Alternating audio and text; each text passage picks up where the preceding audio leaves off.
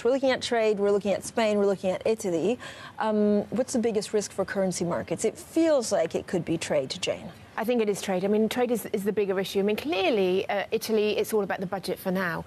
But trade is a global issue. This is something which really has potential ramifications for world growth, really not just for this year, not for the next year, but really for the longer term.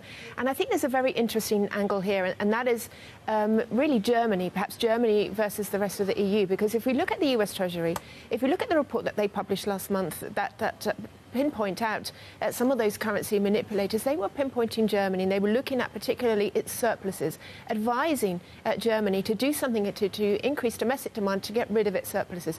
Trump has an issue really with all countries that run trade surpluses with the US. That's Germany, that's not France. And this issue about tariffs being slapped on the EU, again, it creates some issue. Are the rest of Europe going to again turn attention on Germany and say, look, Trump has got an issue with you, and we're suffering the consequences. So it's quite interesting to see whether or not a wedge will be driven between some of the European economic partners.